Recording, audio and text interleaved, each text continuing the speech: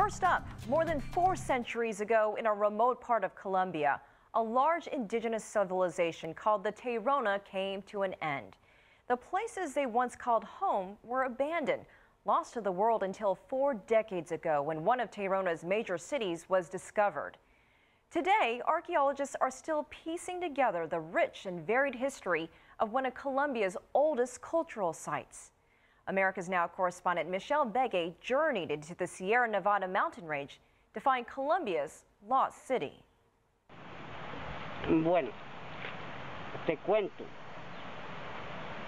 Pues esa ciudad perdida, lo que Tairona, lo que vio para hacer, eso es como un sitio, eso es el corazón del mundo de la sierra. ¿Por qué? Porque ellos hicieron mucha la protección de los animales, de insectos, culebras, de los jaguares, el bosque, del agua. Por eso Tairona se hizo un sitio sagrado, es muy importante para nosotros.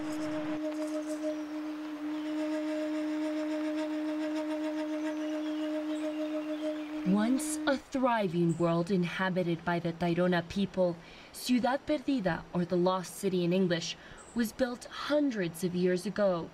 Today, it's called Tayuna by the indigenous people who inhabit the area.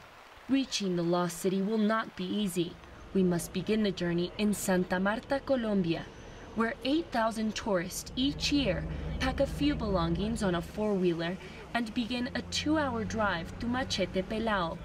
Our guide on this trip is Santiago Giraldo, an archaeologist and director of the Colombia Heritage Program through the nonprofit organization Global Heritage Fund. Okay, we're going to be beginning our hike today in El Mamey, which is Machete Pelao, a small town that we arrived to, which is a trailhead. And we're going to hike in to Alojamiento Alfredo, which is the lodge where we'll be sleeping tonight. On the second day, we'll be walking from Alojamiento Alfredo to Alojamiento Tejumaque and staying the night over there. And then the third day, we arrive at Ciudad Perdida. And the total is 23 kilometers? The total is 23.3 kilometers. So round trip, it'll be 46.6 kilometers. Although the trek into the Sierra Nevada mountain range is not an easy one for most, Santiago Giraldo's extensive work on the field makes him seem like a local as he effortlessly moves around the difficult terrain. The trail to the lost city and the surrounding areas look scarcely populated, with small farms sprinkled throughout the land. But 400 years ago, the scenery would have been much different. All of this area was actually inhabited by Tairona peoples up to around 1600. So really what we're walking up is a cultural landscape that was altered and abandoned after 1600. And this is what you're seeing is really pasture and patches of secondary growth forest that is to some extent maybe only 400 years old.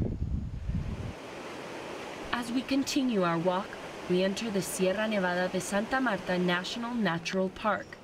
This tropical rainforest is home to thousands of varied species.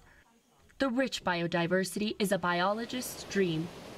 Through this trip to the lost city, Arturo Liévano from the Colombian University El Bosque is studying the bee population in the region. We know more about this ecosystem. We can see how the ecosystem works and how the ecosystem affects the people here, how the ecosystem gives us, the people here, a lot of resources, and also how the people interact with the forest. Tourists' interaction with nature is something that makes this trip one of a kind, but it can also become a deterrent for many others who don't want to be so far from civilization. This is something that might work in favor for this ecosystem's protection. And also, this is a very fragile conservation area. In general, we've got jaguar populations, we've got ocelot populations, we've got tapir, we've got howler monkeys, we've got all sorts of reptiles, we've got any number of birds. There's over 600 species of birds in the area. So what we would like with the indigenous community and with the peasant community is to keep things at a manageable level. so that they have better livelihoods, but it does not get out of hand. Farmers and indigenous peoples from different ethnic groups live in the area. The most prominent indigenous group, the Kogi. They claim to be the descendants of the original Tairona people. Although they work off of the land they live on, it is important for the Kogi and peasants to participate in alternate forms of income, like sustainable tourism. Santiago Giraldo helps the communities through a foundation he created called Tairona Foundation for Archaeological and Environmental Research, known as FIAT, which administers Colombian and international funds that come in. So we've been doing a number of projects with the indigenous community and the peasant community. This lodge right here, for example, is owned by the indigenous community.